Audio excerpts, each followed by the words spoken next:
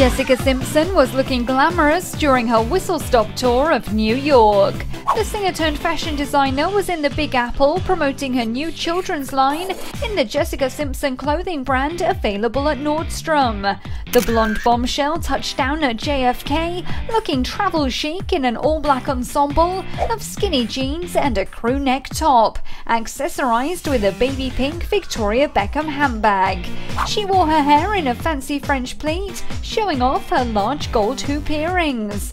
The Southern beauty then made a change into a mismatched tartan mini dress with towering heels and a black tote as she made her way around the city for appointments and appearances.